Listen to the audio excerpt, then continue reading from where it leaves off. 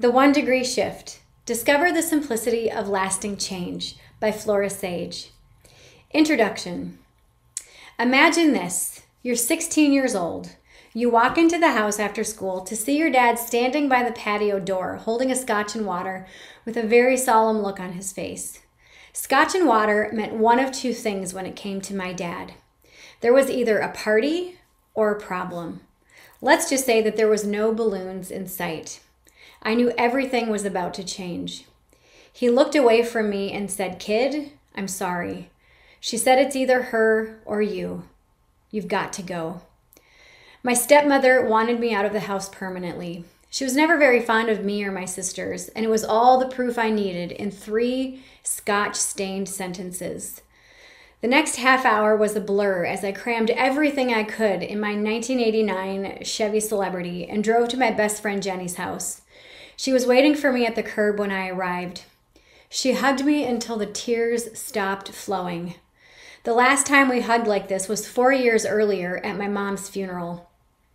My mom died in a car accident, leaving my dad to father 5 girls on his own. We were 19, 18, 15, 13, and 12 at the time, and I was the baby of the family. A year and a half later, I was stepping into adolescence, missing my mom even more, and my dad was getting remarried. My stepmom had 2 daughters, which brought the grand total to 7 daughters. And unfortunately, my new mom-to-be was more of a fan of the bottle than having 5 new daughters. Things quickly spiraled out of control. I found myself being the scapegoat for everything wrong in their marriage and everything wrong in the house. If my sisters didn't do their chores, I would be punished. When the house was a mess, I had to clean it up. Many of my nights were spent locked in my room without access to a bathroom or food, only for her not to remember any of it the next morning. I would come out of my room to empty my trash can of the bathroom waste from the night before, only to have her give me a chipper "good morning" over her morning coffee. Soon, I began partying and staying out as much as possible to avoid what was waiting for me at home. Once I turned 16, I bought a car, and that gave me even greater access to parties, one-night stands, and every avenue I could find to numb all that I was feeling, or trying not to feel. Losing my mom was hard enough, but when my dad remarried, I felt like I'd lost him too. After moving out and into an apartment that I shared with one of my older sisters and 2 of her classmates, I started a full-time job and barely graduated high school with a GPA of 1.95. At 17 years old, I knew all I wanted was a way out, and my way out was the Marine Corps. I had no idea what I was getting myself into, but anything was better than what I was stepping out from. I graduated boot camp on my 18th birthday, and I'd like to tell you that things have been roses ever since. But honestly, that's far from the truth.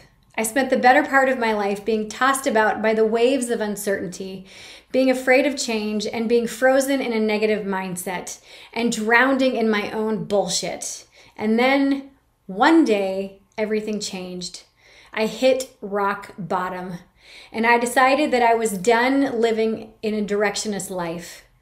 I found a scrap of a vision and began resetting my habits.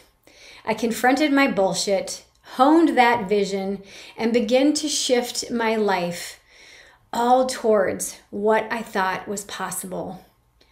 I changed everything, and I did it step by step, day by day, and 1 degree at a time. Now I'm living my dream. I live in a beautiful home. My kids are grown. They're healthy. My business is booming. My partner is incredible. I have a fabulous dog that keeps us entertained, and I'm healthy and happy and revitalized. I've designed the life I've always wanted to live and created the days that are mostly stress-free. The 1 Degree Shift is a lifestyle that I continue to implement, and it's the secret to my success. My financial success, my relational success, my emotional success, and my spiritual success. And it can be yours too.